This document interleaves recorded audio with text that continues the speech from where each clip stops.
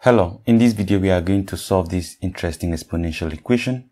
We have 3 to the power of m minus 2 to the power of m equals to 65.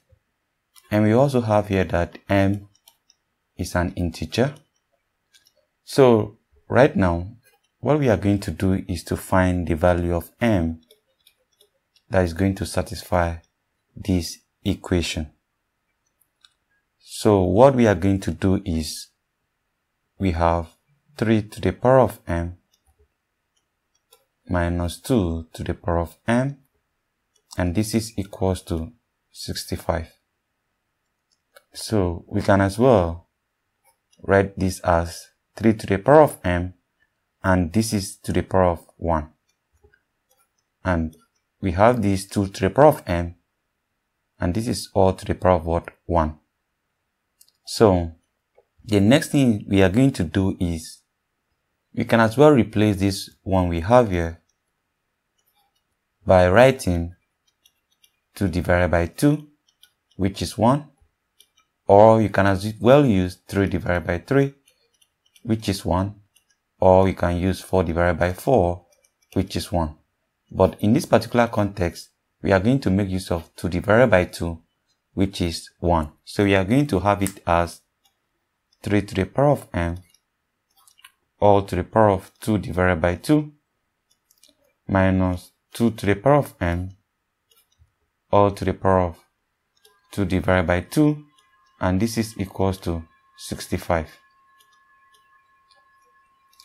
Now the next thing we are going to do is we can as well factor out this denominator we have here. Here we have 1 over 2. This is 2 times 1 over 2, so we can factor that out.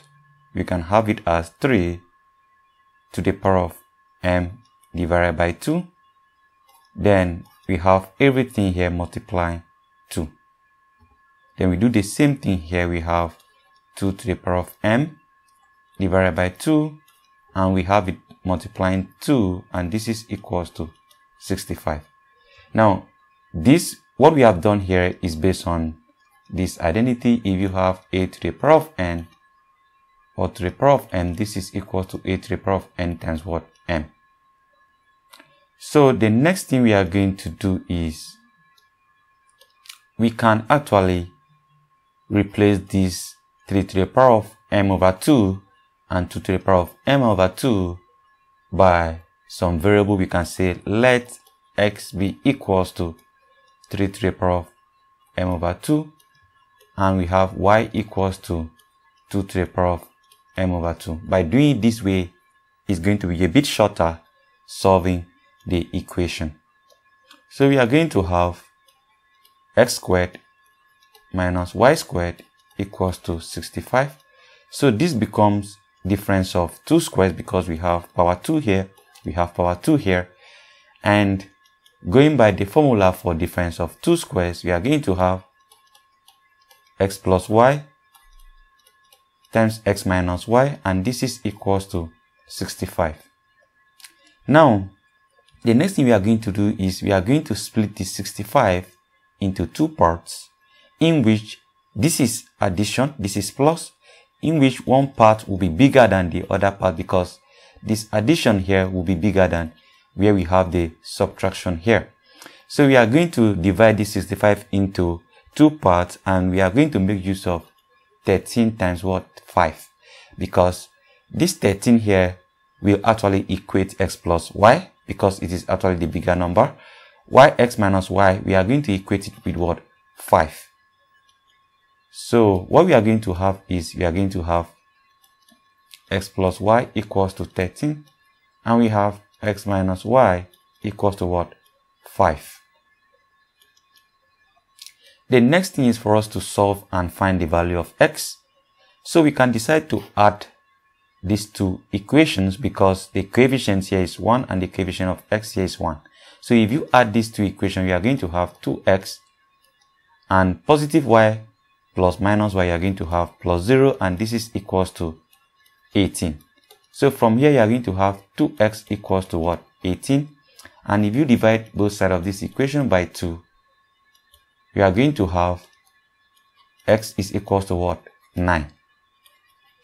Now, from this equation, you can as well make use of the second equation, but let's concentrate on the first equation. You have x plus y equals to 13. From here, our value of x is 9. We have 9 plus y equals to what? 13. So for you to solve for y here, we are going to have y equals to 13 minus 9, which is equals to what? 4. So x equals to 9 and y equals to what? 4. But recall the problem, we were asked to solve for what? We were asked to solve for m, the value of m.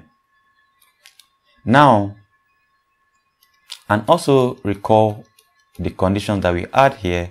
What we had here, we had x equals to 3 to the power of m over 2 and y equals to 2 to the power of m over 2. So let's get back to what we have here, and instead of x here, we are going to have, let me write, recall that x is equals to, we had x to be 3 to the power of m over 2, and from here we are going to have, instead of x here, we are going to insert 9. 9 equals to 3 to the power of m over 2. So we can actually make the basis to be equal by having 3 to the power of 2, which is 9, and this is equal to 3 to the power of m over 2. So since the bases are the same, we can compare the exponents, and we have 2 by comparing this exponent is equals to m over 2, and from here we have m is equals to, by cross multiplying, 4, that is 2 times 2. Now you can as well find the value of m using y as well. Recall that we had y is equals to 2 to the power of m over 2, and from what we have solved, we have y equals to 4.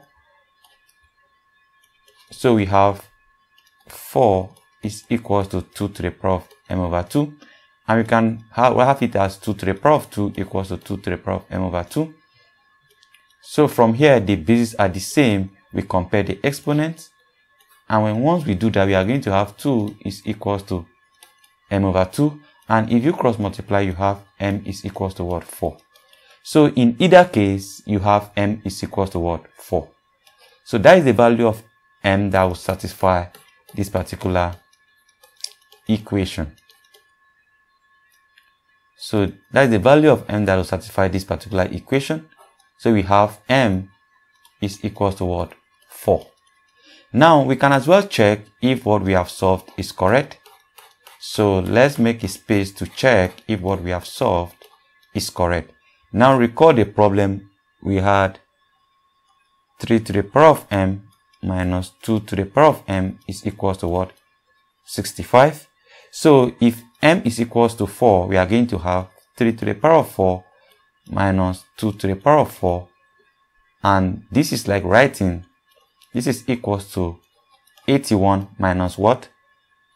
16, and this is equals to what? 65. So that shows that m equals to 4 has actually satisfied this equation, and that is it for the video. Thank you and goodbye.